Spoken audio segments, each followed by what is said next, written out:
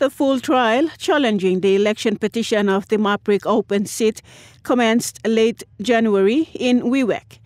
On Tuesday, 7th of February 2023, the first respondent and sitting member Gabriel Kapris, through his lawyer, indicated that he would call 6 witnesses out of the 29 he had filed. This was in rebut of the 8 allegations that were allowed to proceed to trial.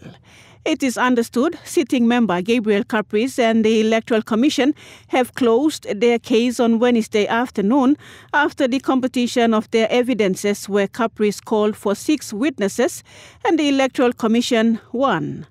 Presiding Judge Justice Elenas Batari has adjourned the matter back to the Waigani National Court for submissions to be made next Monday at 1:30 p.m.